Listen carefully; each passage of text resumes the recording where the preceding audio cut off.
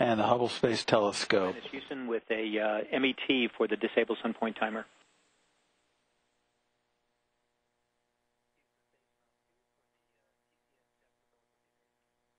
Go ahead, Dan. John, it's 2 days, 1 hour, :30, :26.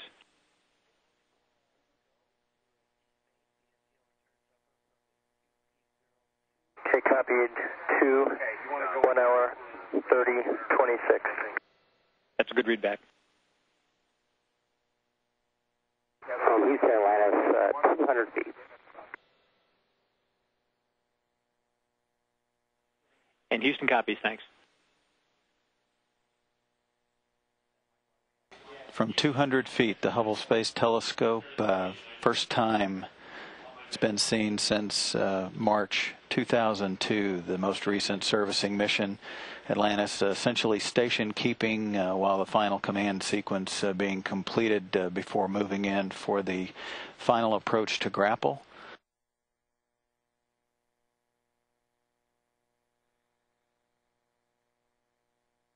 This view of the minus V3 side of the telescope, the first spacewalk of the 5 planned during the mission, will essentially focus on that little area, the white strip that is the location of the Wide Field and Planetary Camera 2. The first task of the first spacewalk will be to swap that camera with a new improved Wide Field Camera 3.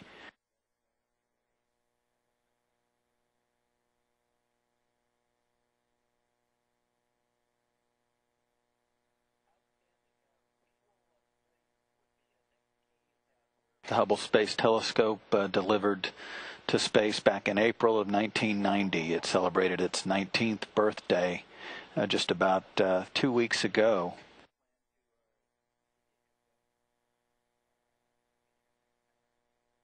The telescope is 43.5 feet long and has a 10-foot diameter of the forward light shield area of the telescope. It also, the 14-foot diameter is the equipment section and the aft shroud area of the telescope.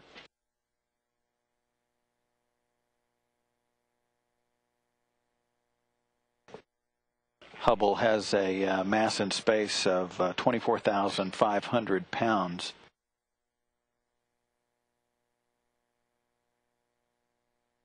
Another 2 to 3 minutes of commanding from the Hubble team before they give the go for the final command sequences that the crew will perform.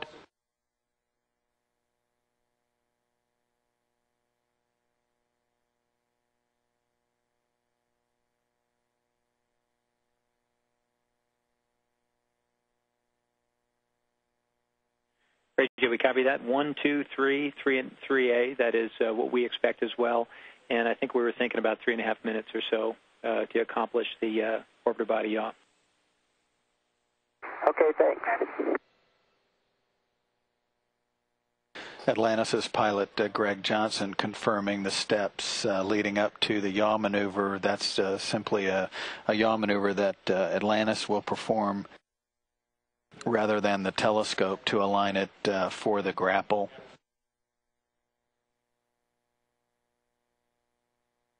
And no impact whatsoever to the rendezvous sequence other than adding maybe 3 minutes or so for that additional yaw maneuver of Atlantis.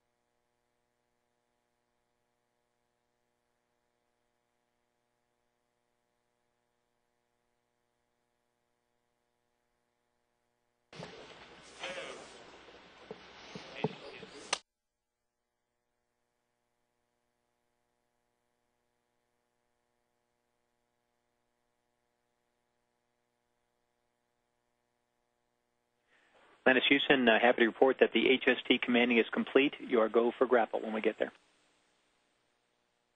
That's great news. Go for grapple, and we're about 150 feet right now. We copy. Thanks. Pilot Greg Johnson providing distance range to the telescope, 150 feet. The Hubble team has completed its commanding. The crew has go for grapple.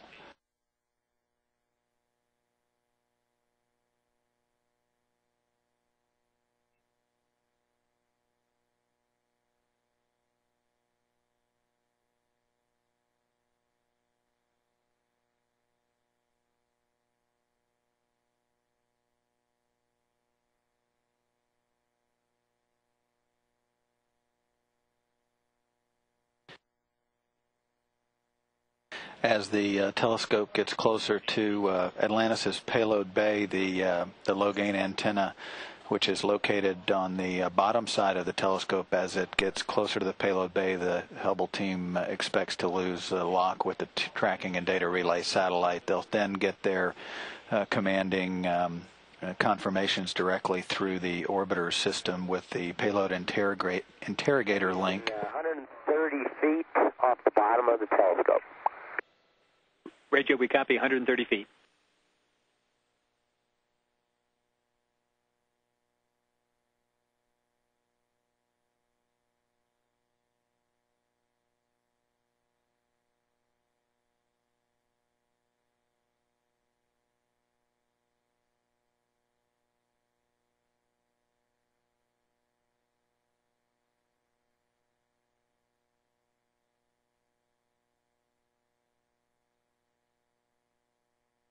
About 15 minutes. Commander Scott Altman flying Atlantis with pilot Greg Johnson providing laser range distance measurements as he continues to the slow approach to the telescope. The closing rate is basically 1/10 of a foot per second or less.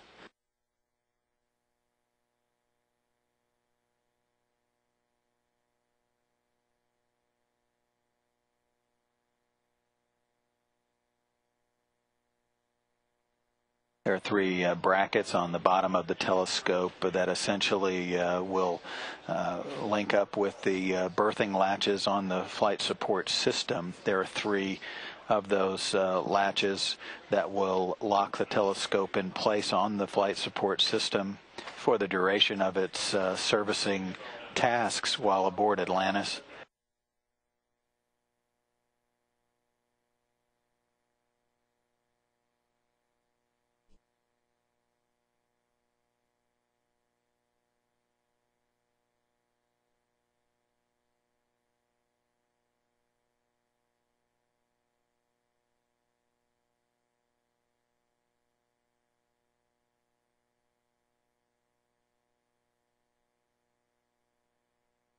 ...350 miles above the Indian Ocean, Atlantis with the robotic arm in view, closing in on the Hubble Space Telescope directly underneath the telescope now that the two vehicles are in the proper position for grapple. Inside 100 feet to Hubble.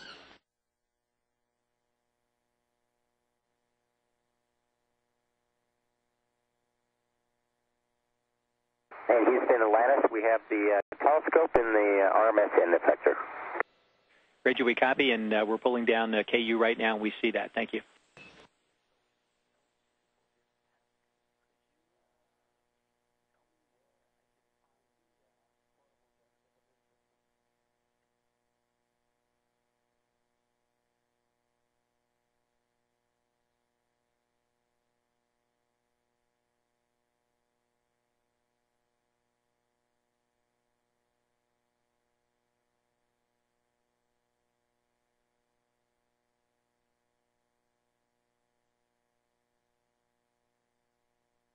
The bottom of Hubble coming into view through the remote manipulator system's end effector camera.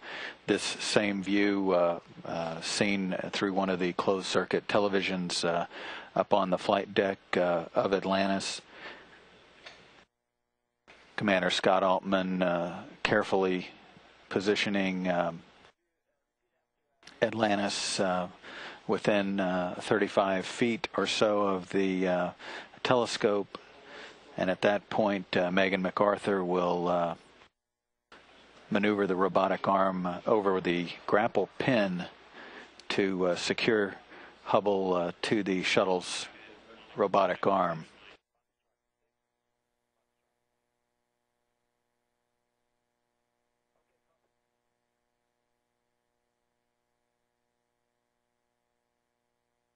The equipment section coming into view, the aft shroud of the telescope. Behind those doors are the rate sensor units, essentially the gyroscopes that control the telescope's attitude. The white area, the wide field planetary camera 2 location. That camera will be swapped on the first spacewalk of the mission, replaced with a new improved wide field camera 3. And just above that, coming into view, the forward shell of the telescope, the various equipment bays that provide all of the electronics packages for the telescope.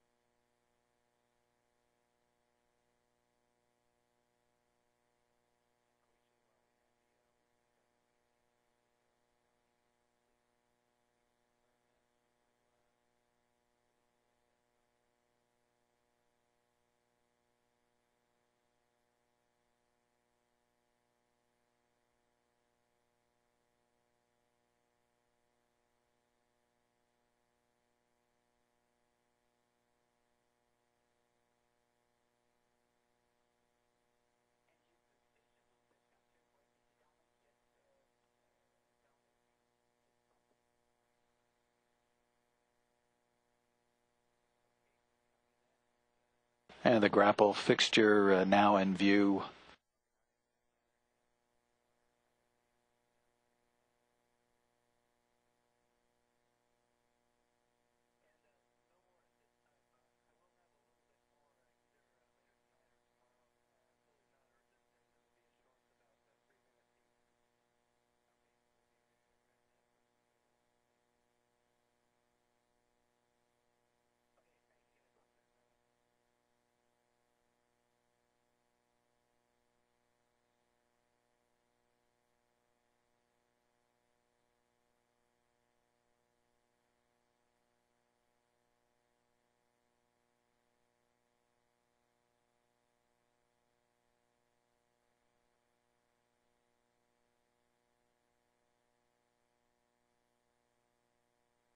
Megan MacArthur now repositioning the shuttle's robotic arm to align with the grapple fixture on the telescope. Space Shuttle Atlantis, all of its thruster jets have been inhibited. It's in free drift.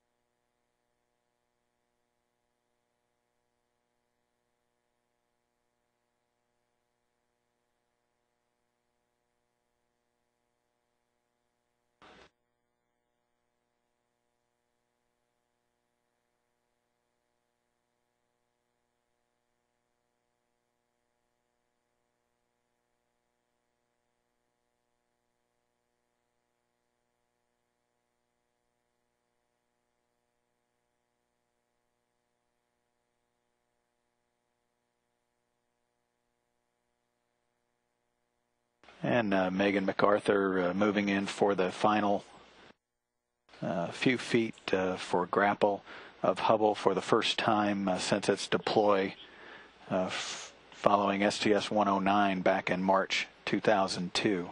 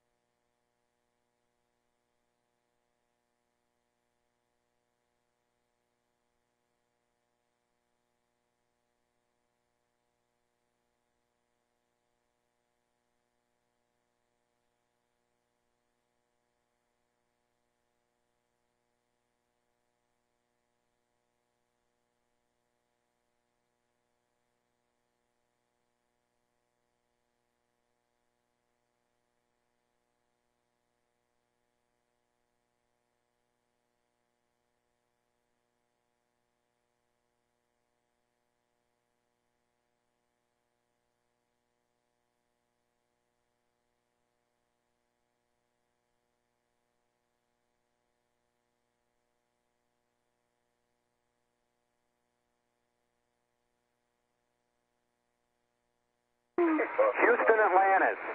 Shuttle has arrived on board Atlantis with the arm. Atlantis, Houston, we copy. Nice job, Megan. Nice job on the Proxops flying as well. It's great to be back with the telescope.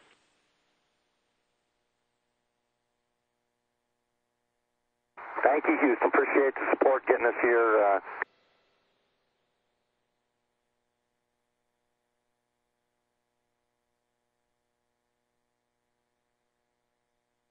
Atlantis, Houston, we're still verifying that the HST to drift command took. We'll have words for you in just a moment.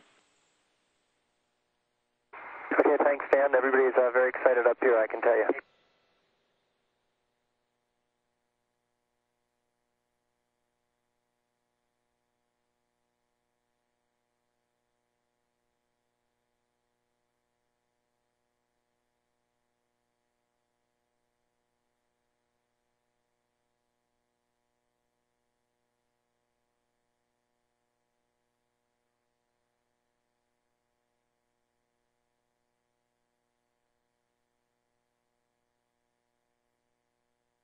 The Hubble Space Telescope safely in the arms of Space Shuttle Atlantis, high above Western Australia. The telescope was grappled at 12:14 p.m. Central Time, 1:14 this afternoon Eastern Time, at an altitude of 350 statute miles.